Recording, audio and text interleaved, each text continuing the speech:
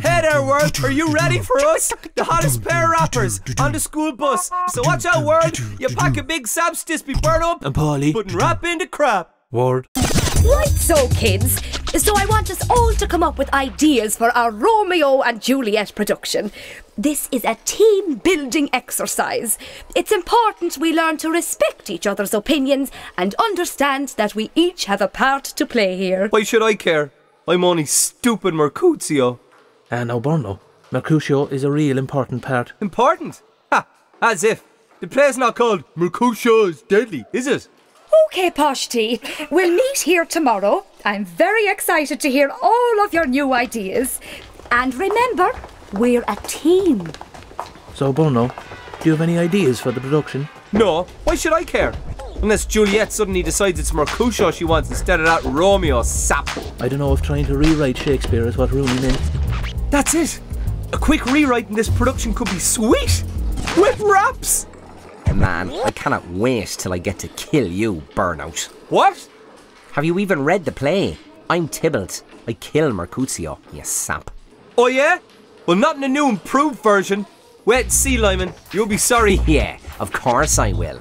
Burnout. Shakespeare and Burno Quigley combined to make a masterpiece. Right, so what rhymes with Mercutio? OK, Posh T, let's have a look at your ideas. This is my idea for the set. Ta-da! What's that big photo of you for? Gob, it's a billboard of Lady Capulet. I figure she was a major celeb in Vienna. It's Gobnut, and the play is set in Verona. Yes. Does anyone have any thoughts on why this celebrity idea might be a bit tasteless? It's an interesting concept. Yes, but maybe it's just a bit tacky.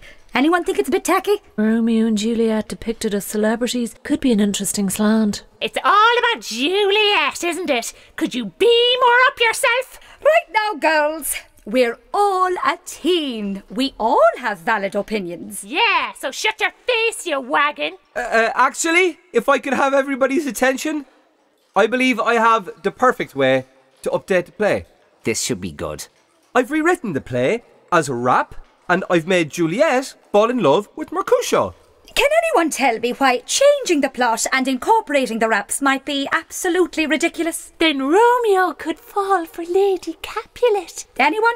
Yeah, Juliet, sorry things didn't go so well with that sap Romeo. I'll help you forget Romeo breaking your heart and Tybalt's messy death resulting from a trapped fart. Hey, Tybalt dies in battle, you sap. That's it! No raps, no billboards, no celebrities! How about the trapped fart? No! Now, the idea I had hoped you would come up with was that it would be a traditional production, and it is going to be fabulous. And we are all going to thoroughly enjoy the process, my way. All right?